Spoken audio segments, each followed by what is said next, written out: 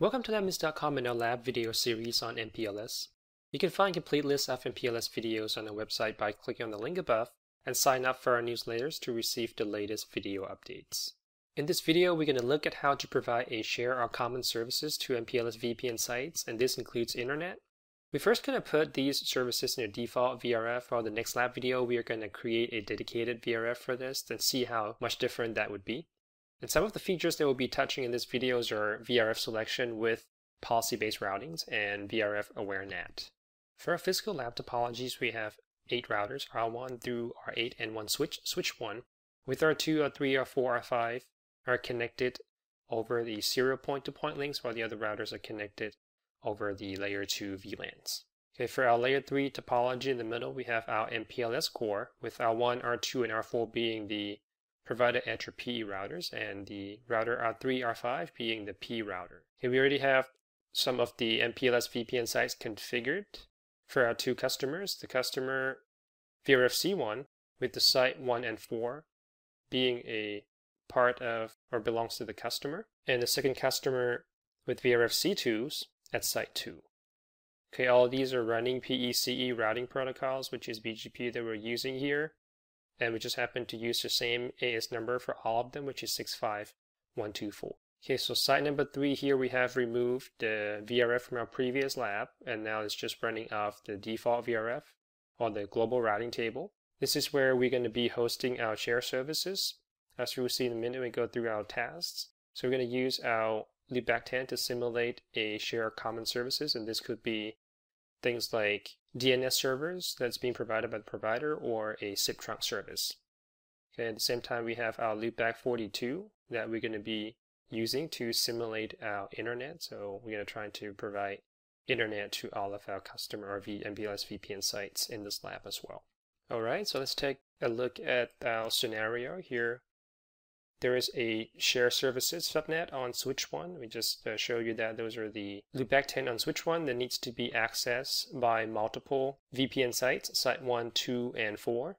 So for configuration task number 1 with share services, we need to configure R4 and switch 1 to allow R6, R7, R8 to access switch 1 loopback 10 from their loopback 10 through 12. Okay, use of static routes is allowed. And since there is no address overlapping between site 1, 2, and 4, the share services must be accessed using the site true IP. So there will be no network address translation involved in this particular task.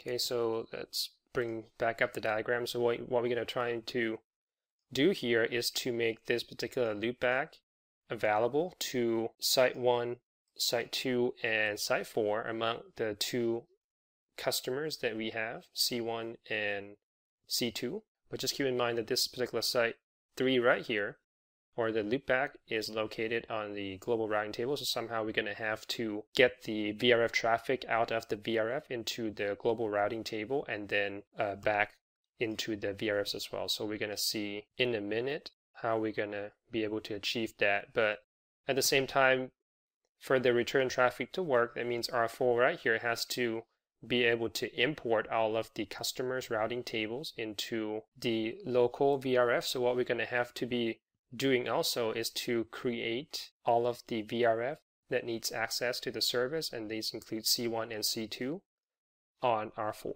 And also, once the return traffic hits switch 1 needs to know how to get back to all of these router loopbacks. So we're going to have to configure static routes since we're currently not running dynamic routing protocol between the P and the CE. So we're just going to configure, just to keep things simple, a bunch of static routes pointing back to all of these routers. So let's start off with that. So on the switch 1, we're going to have to add static routes.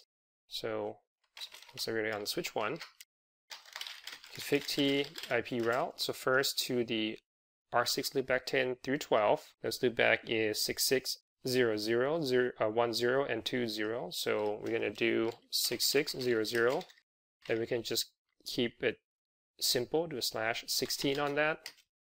And then the next hop is going to be 192.16.104.4, which is the R4 fast 00 interface. And then just name it something like R6. Okay, next we're going to configure static route for R7. And then R8. Okay, now moving on to the configuration on the router R4, we mentioned that we're going to have to create all of the VRF that needs to access the share services, so R4 has a knowledge of those remote routes. So getting over to R4, first we're going to create VRF C1, and that VRF we're currently using a RD of 100. And to be able to fully exchange the routes to all of the sites that's part of C1, we can just add the route target of 100. Okay, as you can see, because that's the route target that that particular VRF is using. And the other one is for C2, so IP VRF C2.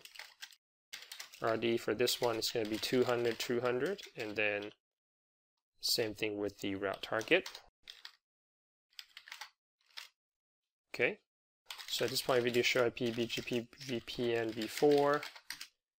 R4 should be learning all the routes from R6 and R7, and also R8 right here for the VRF C2.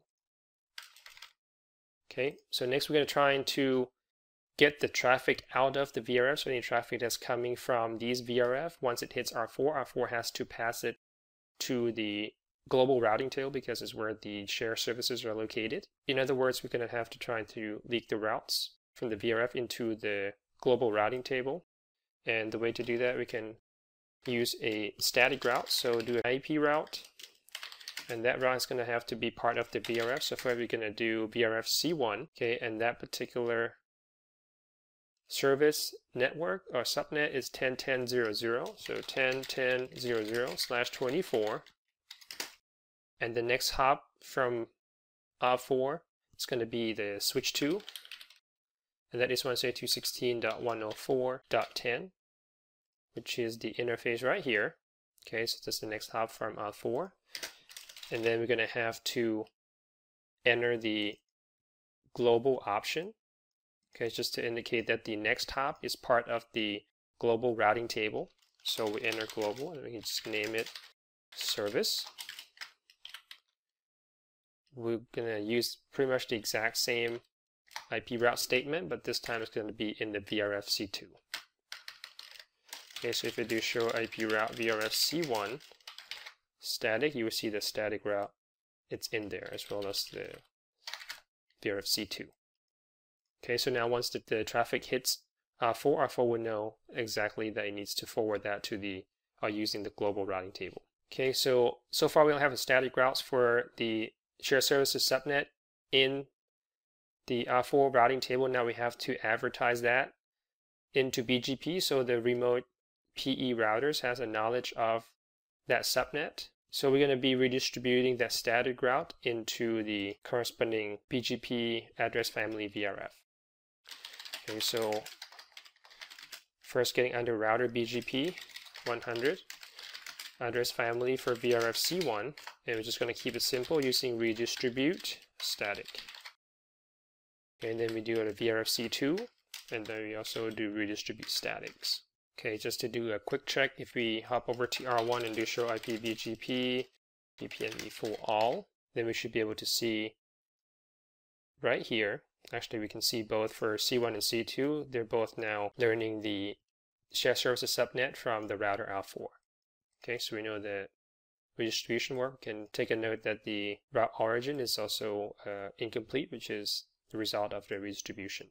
Okay, so that's for the traffic in the upstream direction that's towards the services. Now, for the return traffic that that's coming from a default VRF and needs to be inserted into the correct VRF, the way to do that, we're going to use a feature called here is VRF Selection with the policy-based routing. So what we're going to do is to come up with an access list and route maps that will match to a certain type of traffic based on destination IP addresses, so that the addresses will define which VRF the traffic needs to be inserted into. Okay, so first we need to come up with a access list to match the traffic. So first we do IP access list. Let's call this one 2C1. So this will be for the VRF C1. And we have to match the traffic doing permit IP. We don't care about the source, and we can lock it down. We can just use any. And then we can say any traffic that going towards R6, which is part of C1, and there's IP address 6600, we can just do /16 again. And we do the similar ACL entry for the router R7 as well. So any traffic that's going towards R6 and R7 basically, and we can only do this when there's no overlapping IP addresses on the VPN or MPLS VPN sites, and we don't have any overlapping IPs. And then we're gonna later on define that this type of traffic is gonna have to be placed into the VRF C1. Okay, now we're gonna do the same thing for 2C2. Do permit IP any to router R8 loopback 255. Okay, now come up with the route map, and we're going to call it from the global routing table sequence permit 10. We're going to match IP address utilizing the ACL we just configured to C1, so matching any traffic going towards R6 and R7. We're going to do a set command, and we're going to push that into the VRF C1. Okay. Next for the VRF C2, we're going to match IP address to C2, and then we're going to set VRF C2. Okay, so you can see that the configuration process is very similar to configuring a policy-based routing. That's why it's called a VRF selection using PBR. And to complete that, we're going to have to tie our route map to a incoming interface. So that's going to be inbound or ingress of fast00. So we'll get under fast00, and following the PBR syntax, there will be an IP policy route map. Just make sure I don't have a typo, and just copy and paste. So from global. Okay, so make sure everything looks correct, and just show route map, and here we have our route map from global. Okay, we also want to do an IP VRF receive just to activate that on the VRF C1 and C2. Okay, so that should be all the configuration that we need, since now we have defined how the traffic will be leaving R4 to the shared services as well as the traffic coming back. Okay, and we have made sure that all the route has been advertised to all of the sites. So just to test, we can get onto router R6 and then do a ping to 10.10.01, which is the loopback address on switch 1 right here, loopback 10, and just source it from loopback 10 of R6. Okay, you can see that is pingable. Let's try the same thing on R7. That's working, and then R8, you can see that it's working as well. Okay, so now going back to R4 and just look around for a little bit. So first, if you do show access list, you can see that each of the ACS entry that we have here has 5 matches. So those corresponds to the 5 ping success that we had.